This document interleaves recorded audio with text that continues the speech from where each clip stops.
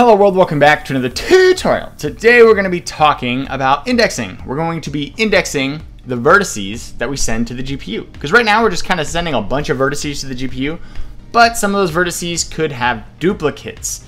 And duplicates are bad in coding because we don't need to use those duplicates. Hope you like this episode. If you like it, want to subscribe, do that too. Otherwise, let's jump into it. So currently in our engine, we have the ability to draw a quad. And a quad is represented by two separate triangles. And the way that we add these triangles is by calling a function, add vertex. And in our case, we call add vertex 6 different times. We call it on the blue, the red, and the green vertex first. What happens is when we add 3 different vertices, the GPU says, you know what? You've given me 3 different vertices. I'm going to create a triangle for you. The next thing we do is we just add vertex. We add the pink one, this aqua one, and a white one. And the GPU again says, you've given me 3 different vertices. I'm going to give you another triangle. When it comes down to it, it's just a vertex array that we're creating. Okay, so we have vertex 1, 2, 3, 4, 5 off on the GPU. And it takes each individual one of those triangles and draws our quad on the screen. There's a little problem kind of just staring us right in the face. And that problem is that we are using the same position here and here. Those are using the same positions. In this case, it's -1, -1. The x is -1, the y is -1. It's in the same exact position for both of those vertices. So really, when it comes down to it, we only have 4 different positions in space, but we're using 6 vertices to represent those 4 positions. So instead of using 6 vertices, we're going to send in 4. So we're going to have only 4 different vertices. We have a blue, the red, the green, and the white. And what that's going to look like is this. So instead of the 6 vertexes that you saw before, we only have the 4 here.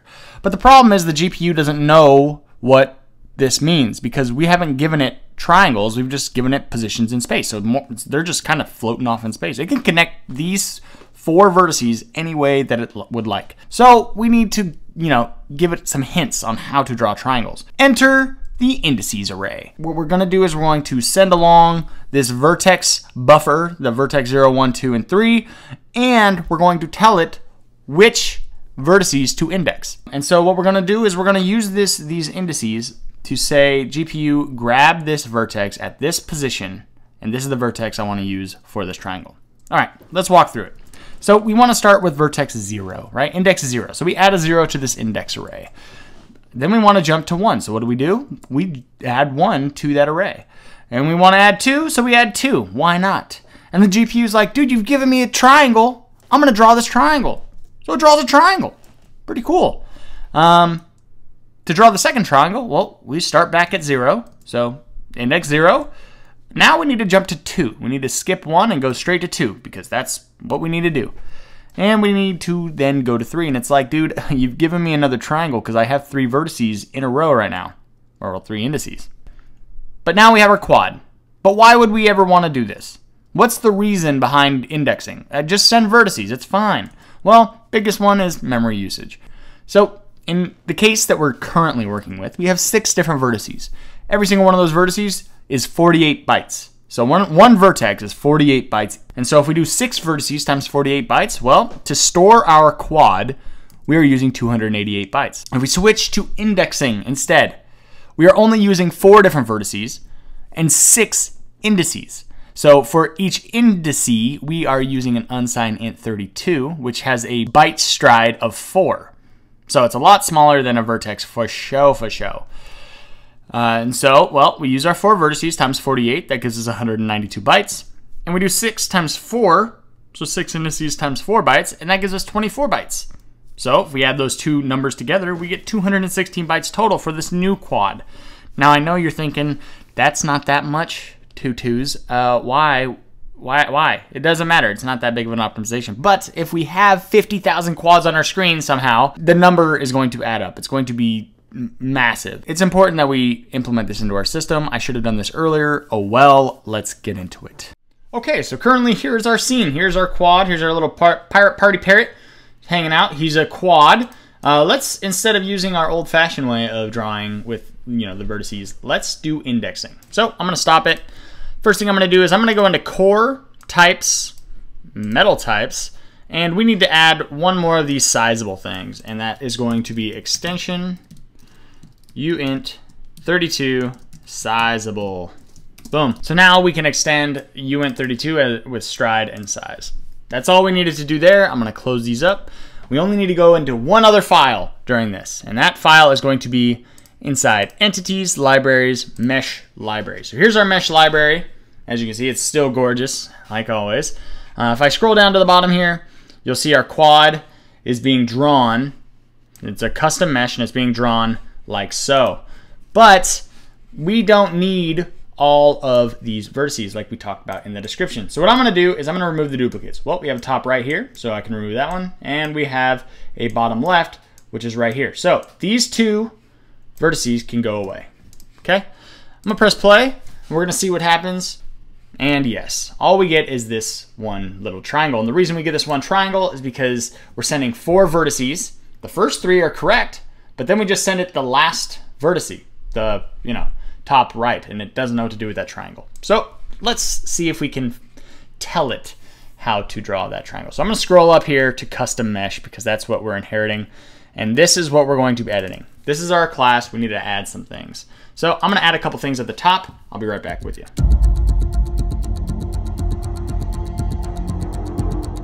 Okay, so I have finished. I added 3 different things, as you can tell by these little arrows right here. The first thing I added was Indices Array. So this is just an array of our indices that we want to generate an index buffer with. So I've added an index buffer. And then the last thing I did was I created an index count because we're going to need to know our index count. And that's about it. Those are the 3 different properties I added at the top. Now, if I scroll down a little bit, well, I can scroll down right to here. Let's go to create vertices. We're not just creating vertices anymore with this function. So I'm going to refactor this, and I'm going to rename it to create mesh, because that makes a lot more sense. A little more ambiguous on what we're doing. We're just creating a mesh, okay? I'm going to go ahead and modify this function, and I'll be right back with you. So give me a second.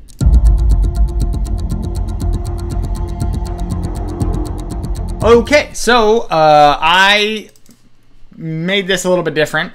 So right here, you can just see with the vertex buffer, I've wrapped it with if vertex count is greater than 0. Because really, we don't want to generate a vertex buffer unless the vertex count is bigger than 0. This is just kind of a little check, just a sanity check.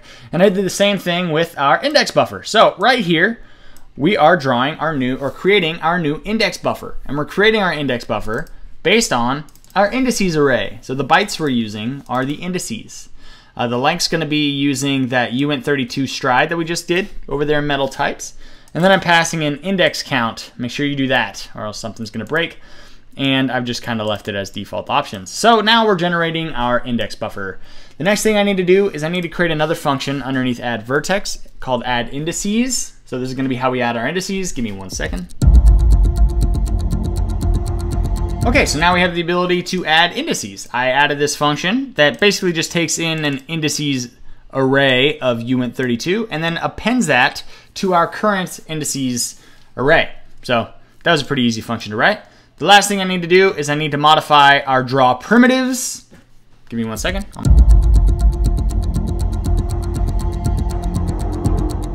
Okay, so I finished this function up. It's a little bit different than before. A lot of different. So we have so this is the original call for adding setting the vertex buffer on the GPU. I've wrapped it with a if vertex count is greater than 0. Again, it's just a sanity check to make sure that I have vertices to apply. Else I'm doing an operation that I probably shouldn't be doing. And then I'm setting that vertex buffer. Now this little chunk right here, this is where everything's a little different.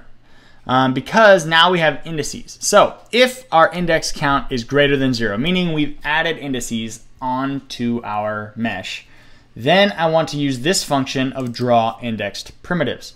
So before, this is the one from before, it's exactly the same. We're doing just draw primitives. In this case, we're doing draw indexed primitives, okay? And so the parameters are pretty straightforward. The type is going to be triangle, just like before.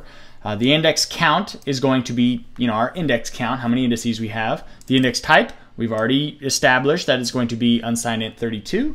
The index buffer, just pass in that buffer that we generated. The offset, we'll just set it to 0 for now. And then instance count is just like before we were using instance count. And that's it. That's how we're drawing our primitives now. We're just using that index array by using this function. Okay, pretty straightforward. So let's prove that this works. I'm gonna go back down to our quad custom, and underneath these 4 different add vertexes, I'm gonna create a little code here. And I'm gonna say add indices, and I'm just gonna pass in a direct array. And what I'm gonna do is I'm gonna do 0, 1, 2 in our indices. Then I'll press play and we'll see what happens. Okay, exactly what I thought would happen. It's a triangle because we only have 0 here, 1 here, and 2 here. We're not using any other vertices.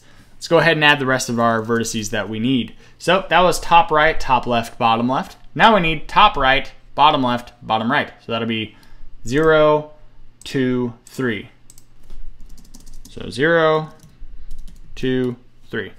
And if I press play,